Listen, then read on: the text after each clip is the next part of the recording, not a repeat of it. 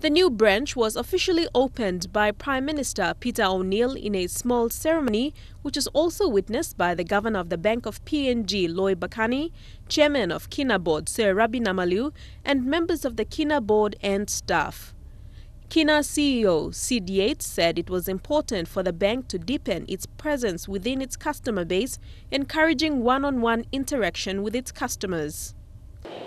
Kina's vision is for prosperous customers and communities, underpinned by progressive, accessible financial services. This new branch is aligned with this vision. Kina Bank is Papua New Guinea's fourth largest bank.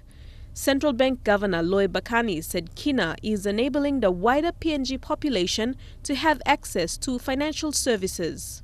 Kina Bank is positioning itself to be a growing and dynamic and strong fourth bank in the country.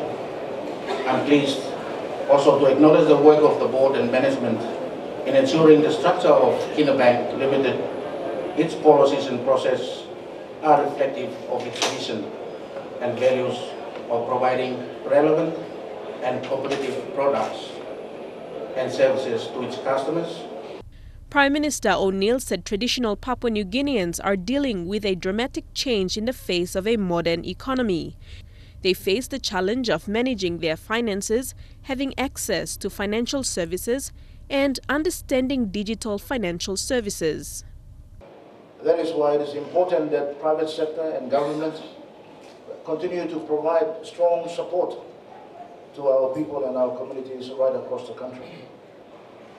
Kina Bank's continued commitment in supporting our customers managing their money and their finances is an important step in this direction.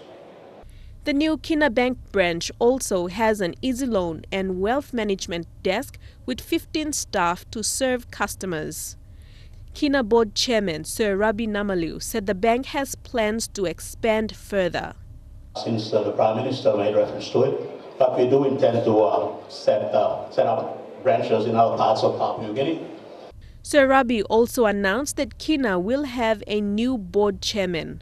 Sir Rabi will be replaced by Ezekiel Taureka, who joined the Kina board as non-executive director in 2016. Taureka was an executive director at Interoil Corporation and previously held a number of roles under Chevron Corporation. Deli Waigeno, National, EMTV News.